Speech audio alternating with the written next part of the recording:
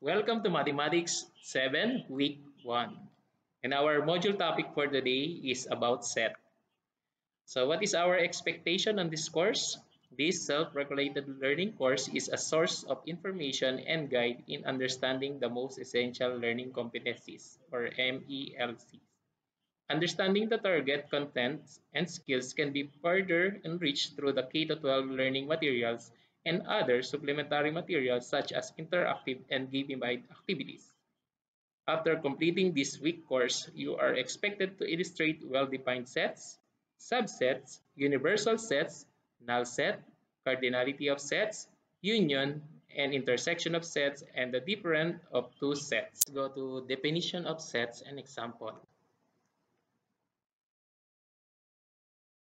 Set is represented as a group of well-defined elements or objects. Let's have an example. A set of fruits. Set F, set of coins.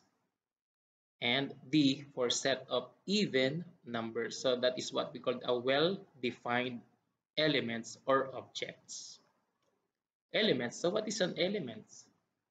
A equals set of fruits. So I mean to say set A is composed of set of fruits. And what are the elements? Elements in set A are apple, grapes, watermelon, lemon, avocado, banana, and kiwi. So those are elements. F.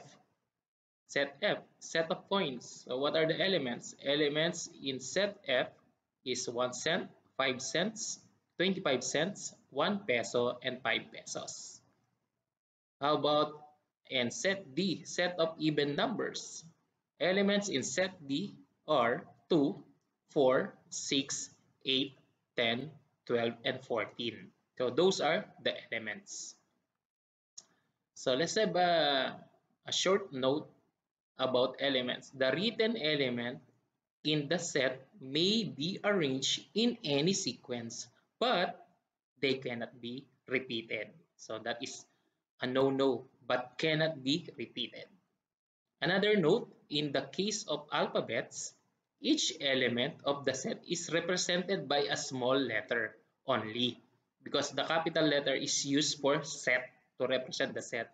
For small letters, we use the elements. It is used for the elements.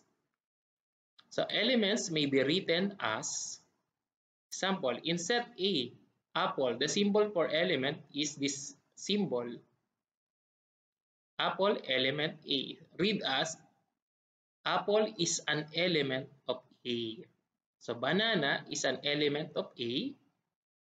Grapes is an element of A. Watermelon is an element of A. Lemon is an element of A. Avocado is an element of A. Banana is an element of A. And kiwi is an element of A. In set F, 1 cent is an element of F. 5 cents is an element of F. 25 cents is an element of F. 1 peso is an element of F. 5 pesos is an element of F. And in set D, 2 is an element of D. 4 is an element of D. 6 is an element of D. 8 is an element of D. 10 is an element of D. And 12 is an element of D. And lastly, 14 is an element of D. This is how element is written. How about sets?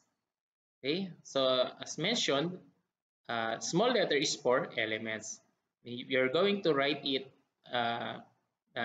capital letter stands for a set, meaning to say, example, set A, it's written in capital letter, set F, and set B.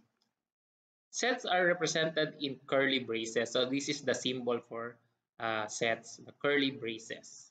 Okay, so as you can see, we have curly braces. Example, set apple, grapes, watermelon, lemon, avocado, banana, and kiwi. Set 1 cent, 5 cents, 25 cents, 1 peso, 5 pesos. Another set 2, 4, 6, 8, 10, 12, 14. So this is how we use the curly braces, and this is how capital letter is used for set. So what is cardinal number? A set's cardinal number is the total number of elements in its finite components. So meaning to say total number of elements. So meaning to say you're going to add all the numbers or count it. Example, apple, set A is composed of apple, grapes, watermelon, lemon, avocado, banana, and kiwi.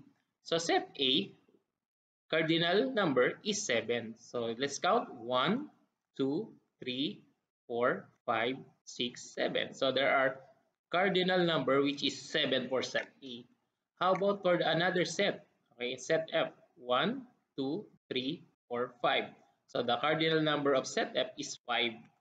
How about for set D? 1, 2, 3, 4, 5, 6, 7. So the cardinal number is 7 for set D. So that is how we get the cardinal number. Let's proceed to learning task 1.